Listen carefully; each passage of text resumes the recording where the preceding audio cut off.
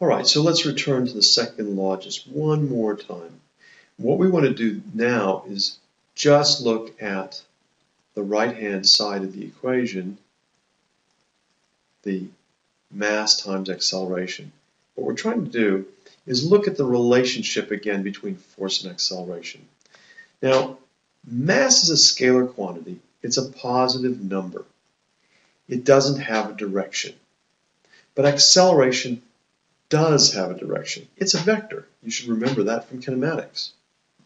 But the direction of the acceleration vector has to be always the same as that of the net force vector. Think about it. Mass is a positive number. Therefore, if the force is negative, the acceleration is negative. If the force is positive, the acceleration is positive. So if you think of it in terms of norths and souths, or easts and wests, or lefts and rights, these will always be going in the same direction. Now that we've finished our diversion to look at the direction of acceleration relative to the direction of force, let's return to our problem, or our little example that we were working on. Recall that we had two forces acting on a body, both in the same direction, one with 20 newtons of force, the other with 30, and that the net force that resulted was 50 newtons, and that it was to the right. Now we need to find its acceleration. So let's go ahead and use what we know about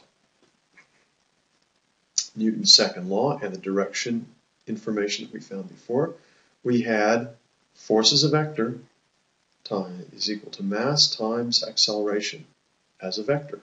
Again, we can rearrange things just as we did before. Dividing by m on both sides, we get A is equal to the net force divided by m. And our net force, as we calculated before, was 50 newtons. It was to the right. I'll use a plus sign.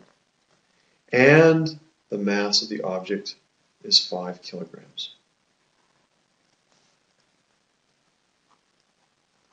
50 divided by 5 is 10. Again, it's positive. And newtons divided by kilograms, as you may recall, is meters per second squared. So this is our acceleration here. Notice that the sign is positive, meaning that it's going to the right.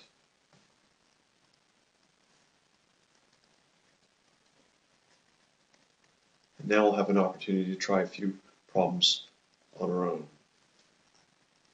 So far, we've talked about force and acceleration as vectors, but only in one dimension. Let's have a look at what happens in 2 dimensions. So in this diagram, we have a free body, which this time we've described as a square. I'm going to give it a mass. I'm going to give it 2 kilograms. All right? And there are 3 forces acting on that body.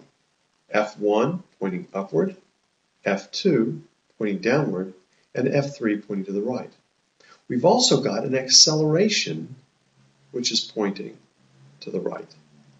So the acceleration has a rightward component, but it has no other. It has no up or down. So let's look at the vertical components first.